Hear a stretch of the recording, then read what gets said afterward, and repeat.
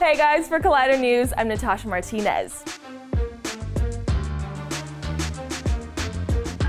This video addresses what went down in Stranger Things Season 1 and what's to come in Season 2, so if you haven't watched the show, go watch it right now and come back after you've done so. The character of Barb, played by Shannon Purser, has gotten a whole lot of love since Stranger Things debuted, but not because she was a standout character who played a significant role in the mystery.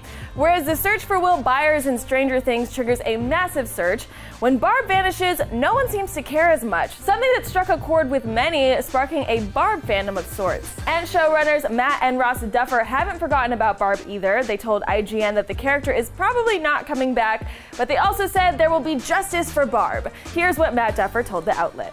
"I can't see it happening, but Barb will not be forgotten. We'll make sure there's some justice for Barb. People get very frustrated, understandably, that the town doesn't seem to be really dealing with Barb. That stuff is all happening. We're just not spending any screen time on it." Matt Duffer further explained, "It's not like her parents are like, oh, Barb left, she died. Season 1 actually takes place over the course of 6 or 7 days. It's a really short period of time. So part of what we want to do with Hypothetical Season 2 is to explore the repercussions of everything that happened."